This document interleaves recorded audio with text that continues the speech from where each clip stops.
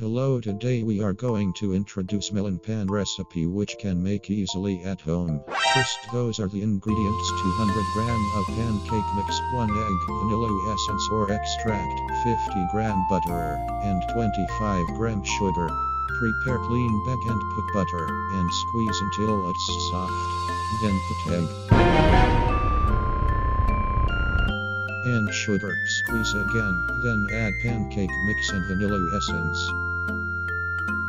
Tightens up the dough until it gathers, and when it solidifies, shape it by hand. After you shape, put a slit and make a pattern. Sprinkle an appropriate amount of sugar on them. Set oven temperature 355 Fahrenheit and preheat, then bake 15 minutes. After surface became light brown color, that refers it is ready. Then it is baked. Thank you for watching.